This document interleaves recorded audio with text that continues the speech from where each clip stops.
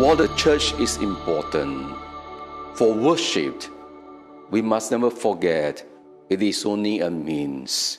It is not the end itself. The church is a means for us to become the true temple of God.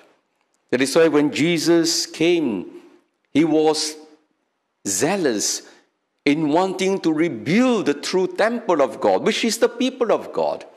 It's the people of God that needs to be restored, to be renewed. This is what is critical, not just the physical temple or the church. This is a very important reminder for us as we prepare ourselves to celebrate Easter, because Easter is a celebration of Jesus, truly the new temple of God. It is the body of Jesus, of which we are all called to be part of it. We are called to be part of this temple, so that when people look at us, they can see God in us.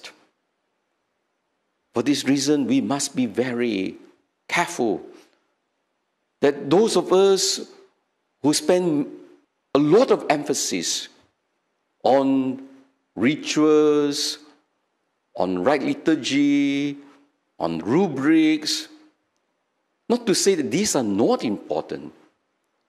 We must never forget that these are means. What is the goal of right worship? It is in order that we will help people to connect with God and that they will live a life of charity and love. It is having the right attitude, the right approach, always bearing in mind the ultimate goal of worship, that we become the living temples of God. The church is a place where people must see the true presence of God. By his death, he showed us what it means to give up ourselves for the love of our brothers and sisters. The worship of God and the love of our fellow men have to go together. You can be going to church, giving donations, celebrating the right liturgy, but if there is no justice in your life, if there is no compassion, then we have forgotten the purpose of all that we are doing to help us to be the true temple of God.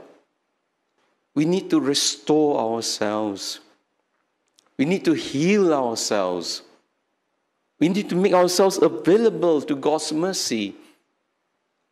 Only when we contemplate the crucified Christ, then we begin to see what is true worship, what is true love. True love at the end of the day is to offer our body as a living sacrifice.